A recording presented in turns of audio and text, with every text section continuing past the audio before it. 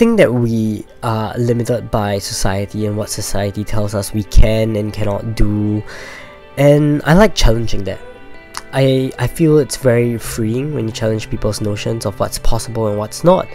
So people tell you that, hey, this thing is dangerous, you can't do it. And for me, my answer would be, no, you can't do it because I'm trained, I know how to do it.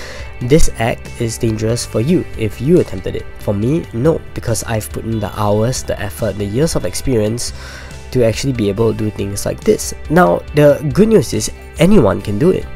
And at the same time, not everyone can do it.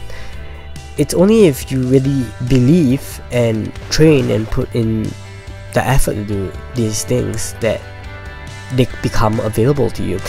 So why do I do things like this? Is it because I'm a show-off? Yeah, probably a little bit, but it's more of I like to push my boundaries. I like to see how far I can go. I like to see what can and cannot be done. Just because something is dangerous doesn't mean it cannot be done in a safe way.